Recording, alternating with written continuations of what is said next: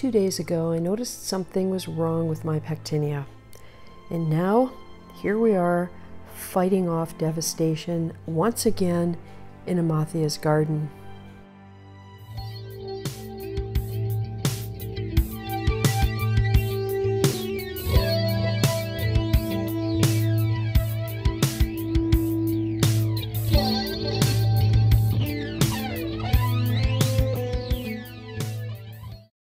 Hey everybody, Reefgrrl here. I'm disappointed to say that even though things looked great in this tank only a week ago, 3 days after I posted my last video, I started to see problems. And one of the problems was my Pectinia. I did a whole bunch of reading and I saw what looked like it might be chitons or something on the coral. So I decided to dip it. I use Revive because it's a disinfectant that's not quite as harsh as iodine. Well, that's according to what it says on the bottle. I have here a gallon of new salt water, and it says to mix 4 caps of the Revive into a gallon of aged seawater. And so that's what I'm going to do. And then I'm going to very carefully get the Pectinia out of the tank and put it in the dip. After that, I'm going to show you the issues that I'm having in my tank. So stick around for that. I'm quite mystified as to what has happened this time, although I do have one small suspicion that I will mention later on. So there it is, and it is really looking rough. The dark patches are around the eyes and they're kind of spreading. It's shedding this mucus, so something is really bothering it. So here's the plan. I'm going to grasp this little piece of rock right there with the tweezers and try and pull this up so that I can get my other hand under it. So, wish me luck. Okay, here we go.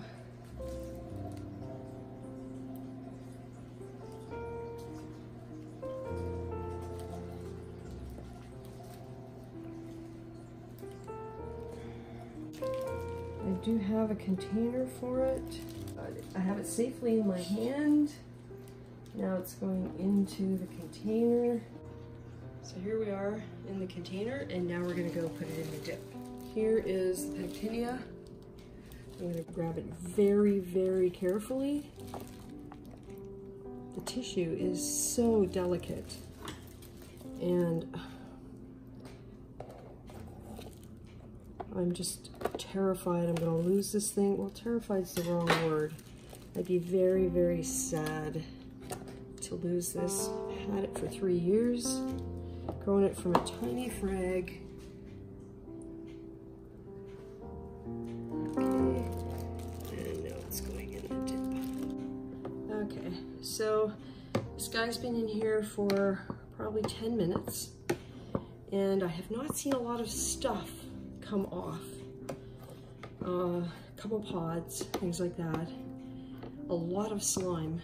So I do not know what is going on in my tank right now, but this isn't the only coral showing signs of stress. So in this other container, I have new salt water.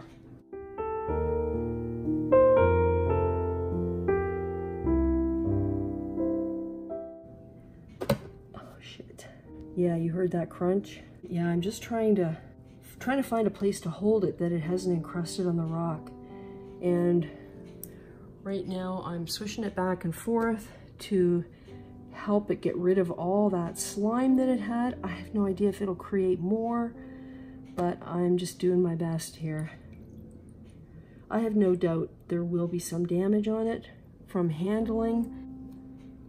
All I can do is just try and be super, super careful. I mean, you can see the delicate, delicate structures that are covered by the skin. All right, so now it's going into the water, salt water, and I'm gonna let it rest for a few minutes, and then I'll swish it around again to rinse it really well, and then I'll put it back into the tank. So I don't know what to say. I'll show you the rest of the tank while I'm waiting for this to sit. I have no clue what's going on in there, but something's happening, and that's why I'm not doing a point and shoot update on Mollywood this week, because I'm in a situation where I have to spend the time to try and save this guy. All right, to the tank. Okay, so what is happening in the tank? Well, you remember last Tuesday, not even a week ago, well, actually I should back up a little bit. Starting on Friday, I started seeing things like this. That's supposed to be green. Do you see any green or red? It was green, and it's gone gray. The starburst is not extending polyps at all. There's a big white patch here that seems to be spreading. I've looked for nudibranchs. I am not seeing any. Don't know what that's about, but I'm going to keep watching it. The torches actually look better today than they have. I should say the T5s are on right now, hence the colors are not very good. My hammer is looking better now actually than it has for the past few days, but it was closed up tight. The Duncan is coming back out again, but it was also closed up tight. My Cinerina was tiny, wasn't spread out. It's looking better today than it has for several days. My Pagoda coral closed right up and produced a mucus sheet. The octospawns, they both also, oh, there's the Royal Grandma. Oh, you know, the Royal Grandma for quite a while now has been behaving just like this, and I'm talking like a month. He moves from his little cave right there to under here and just sits on his side. He's breathing, he's not lost any fins. Yeah, he's breathing really heavy. I think he's about done. I may have to pull him out of here. The octospawns, they look more open today than they did yesterday. The bubble coral is starting to come out now where it was pretty closed up. But check this out. Remember me talking about how wonderful it was to see colors coming back to these two? Yeah, not so much. Now they're brown, along with this one that was brilliant lime green or bright green, brown again. My Pocillopora, which I could always rely on for beautiful polyp extension and bright green, no, not so much. And I'm horrified to see this. Yeah, I believe it's Bryopsis. There's another spot around the side that I can't show you on camera because of the angle, but I'm almost afraid to treat the tank with fluconazole because things are stressed right now. I may have to do it anyway. My Stellata, check it out. It looked nice 6 days ago. Starting Friday, it started to decline, and this is what it looks like today. Remember my bright green encrusting slash plating, Monty? Look at it. Again, something is going on in here. The Millipora, color's not great, but it doesn't seem to be bleaching. This is it. There doesn't seem to be bleaching going on. This one, the color's really dulled down. It was green. So what is happening? Well, I have a suspicion that when I pulled out the algae scrubber from the sump, I disturbed a lot of nasty that was trapped in the matrix, the pond matrix that's down there, and that got into the tank in spite of the fact that I shut off the flow before removing the algae scrubber. I thought I learned that lesson. I believe some of the stuff that was trapped inside the pond matrix got released and got into the tank. That is the only thing I can think of that could possibly have caused this reaction. This is similar to what happened back in September after I did the full sump reboot. I'll put a link in the description to that video if you're interested in seeing it if you haven't already. So not much got out of there, but probably just enough, I'm thinking, to cause these problems. I'm pretty devastated right now, to tell you the truth. Today was the first day in probably 5 years that I actually allowed myself to contemplate just giving up, just selling whatever I could that was still healthy and just walking away from it. Keeping Mollywood, but giving up this huge responsibility. But I'm going to give it a try.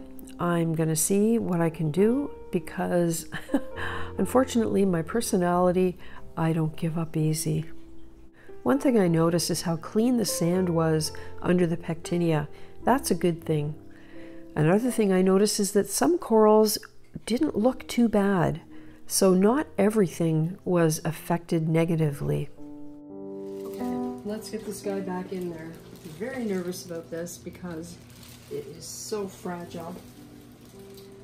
So I'm picking it up out of the container the same way I did before, by grasping that small outcropping of rock with my tweezers. I can get it. Okay, this is going to be really tricky, so bear with me. Let's see what happens. After looking at the pectinia post-dip, I have to say I don't really think the dip was a good idea, but I can't do anything about that now, and I just have to hope that it recovers. This guy's still looking very, very rough. There does still seem to be mucus being shed and a lot of dark on here. I don't know, it's been through worse, but I'm pretty worried about it. And you know, the tank is just, I don't know. I don't know what to think at the, oh, wait a minute, the pagoda coral's coming out. Well, that's gotta be a good sign, right? Looking at the hammer coral's coming out. So, I don't know if the recovery is gonna be fast enough to save this, for example. I would be thrilled to see even a slight tinge of green on there. Now that I'm over my little pity party, I do have a plan. I spent the afternoon testing parameters. Everything is in line. Magnesium, 1470, calcium, 455, alkalinity, 7.5, nitrates, somewhere between 5 and 10. Phosphate is actually slightly down, 0.147. Salinity is rock solid at 1.025. Temperature is 77.9. My plan here is to do daily water changes of 10 to 11 gallons. I'll follow that with a check of parameters to make sure nothing is being negatively affected by that. And I'm also going to put some carbon in the sump in addition to what I already have in my filter media cups. I can only hope that whatever is in here that's toxic gets diluted by the water changes. And by the way, the fish are all fine other than the Royal Gramma. So whatever is the problem is not affecting them. And hopefully the pectinia will turn around. All I can do is watch and wait. And something else I'm trying, this pump normally hangs right beside the skimmer with the pump section in the water. I'm removing it on the off chance there is something going on in this pump with corrosion or something leaching into the water. So you can see I've just got it sitting in that container because I have to unplug the cord if I do anything else. So it's gonna stay there and see what happens next. I came really close to just giving up on this tank today, but I'm not quite ready to walk away from it. Thanks for watching.